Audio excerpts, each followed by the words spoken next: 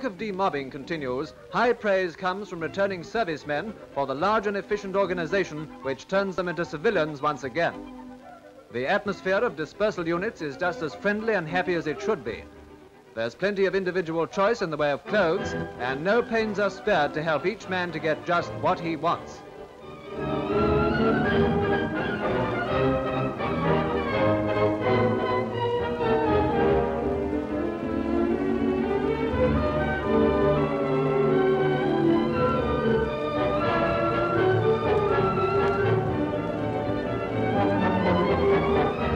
Civvy Street is certainly going to be a relief for the poor old feet.